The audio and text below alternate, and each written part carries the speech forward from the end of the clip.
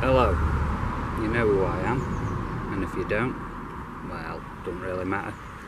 This video is about watering plants. Now in this current drought, which doesn't seem to be stopping, as you've seen by other posts, I've adopted pipe and bottle feeders. Pipe feeders are really simple. I'm doing this in a video just to see if it's any easier for you to understand. You probably do, but for those that don't, more than anything, what I'm meaning is like this kind of pipe, plastic pipe, and you just knock it into the ground. Quite simply, knock it into the ground. You might want a rubber mallet at first, and then you just pour your water in here, and you pour it in until it reaches the top and allow it to go down. Sometimes it might be a bit slow to start with, depends on how dry your soil is, and if you pull it out a little, sometimes the water will shoot through faster. You'll know when it's too much because the water will start coming to the surface. The point of this to start with is just to get the nearest plants to accept it as the new water source. You have to excuse me, I've not done a video for a long time. I'm going to show you the other method, and the other method is a drip feeder, and that is really simple as well. It's not keeping the plants perfect, but it is helping them survive, and since we've been drip feeding them, there has been growth on these plants, like with the thyme there, and a little bit of growth on the rosemary. This tree here is or was dying, but there is still green up on the top, so the drip feeder, which is there, and the pipe feeder used combined, seems to be helping the tree survive. Not perfect, but it is surviving. There is green still up in the top of the canopy of the hawthorn. Whether it works completely or not remains to be seen. It may be too late in the day for that. Again, over here, you'll see I've put the pipe feeder in. I've put two of them in, one either side. The point really is now that people want to be doing this now for it to take effect. You need time for the roots to grow towards the water sources, and before there ends up being a hosepipe ban, it might be an idea for people to take these ideas and start applying them now. Right, okay ladies and gentlemen, this is just showing you the fact that these bottles have been run across this hedge line, like so, sorry, and they are drip feeding this hedge. I'm getting bitten, this privet hedge, and they are keeping it alive, they're keeping them from wilting. And there is also the pipe feeding. You won't be able to see just yet, just hang on a second. See, I've put these pipes in as well nearby where these trees are, so that when we're watering, we're basically just trying to give them something. Okay, so now I'm going to show you how to water these. Really simple, as we have here the pipe method. Now, just to be clear, when you are first putting them in, you bang them in with a rubber mallet. You're going to need something yay long, and it just needs to be a few inches into the ground so it sends the water deep enough rather than sitting on the surface. Right, so we just pour it in, and if you've got it right, it'll be that happy medium of where it's soaking down into the ground and not just sitting in the pipe. The one on the right is an example of quite good pouring, actually, to be fair.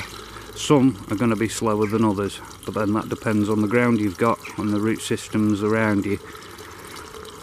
Don't get me wrong, I'm not a professional in any stretch of the imagination when it comes to gardening or anything else, I'm just trying to do my bit to help people understand there are methods and ways around causing a hosepipe ban, shall we say, and other ways of watering plants which don't require quite so much water being used. See, there we go. So the water just sits in the top there and that'll slowly release down. You might be able to see it going. Not quite sure if I do it again. Right. Okay, that's slowly going down, which is not a bad thing if you have one fast and one slow, because one sends the water down quickly, the other one sends the water down slower. Eventually the roots will form around the bottom, and it's a way of creating your new water source.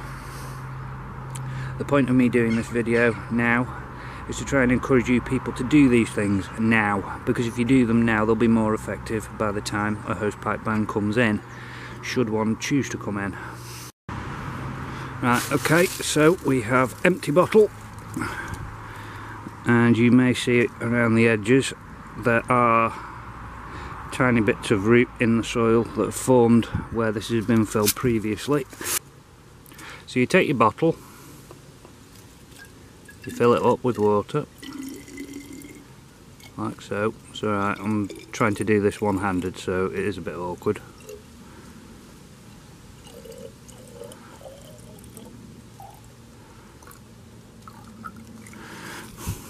Some will cry, waste of water, he missed the bottle.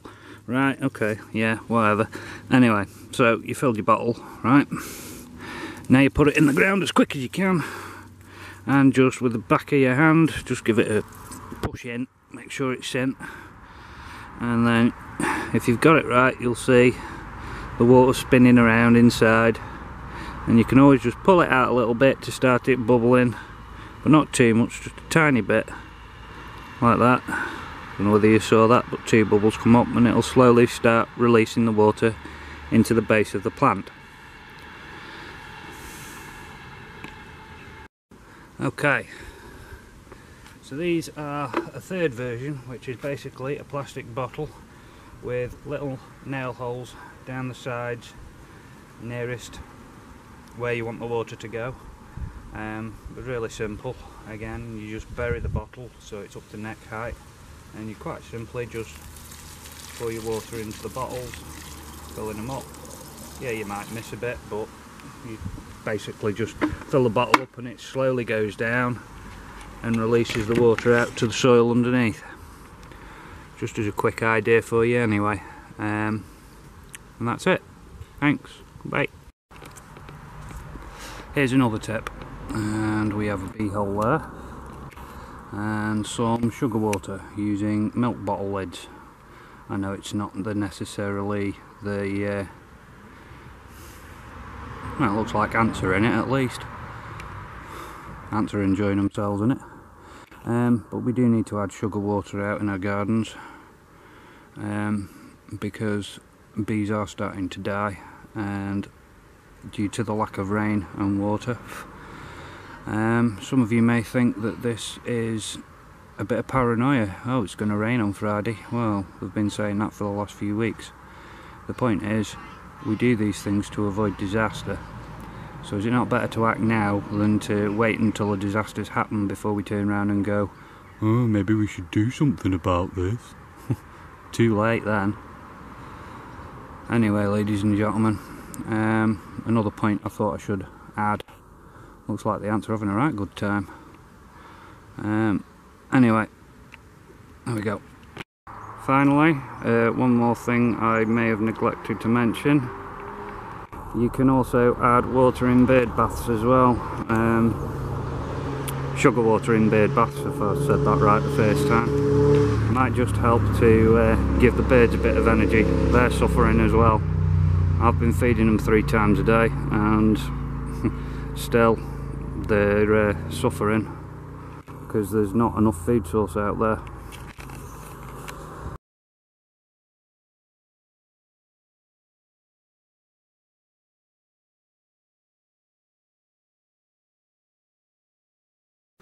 Right, hope you enjoyed that.